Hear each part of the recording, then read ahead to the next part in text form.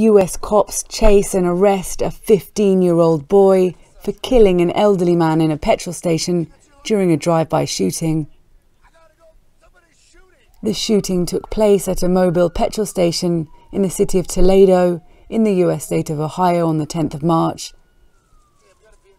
Officers had stopped the 74-year-old victim in the petrol station for drinking an open bottle of liquor in the car park. While trying to identify the elderly man, a car drove by and an occupant fired into the car park area. The officers immediately left the petrol station to chase after the shooter, as a 911 caller reported that the elderly man had been hit by a bullet.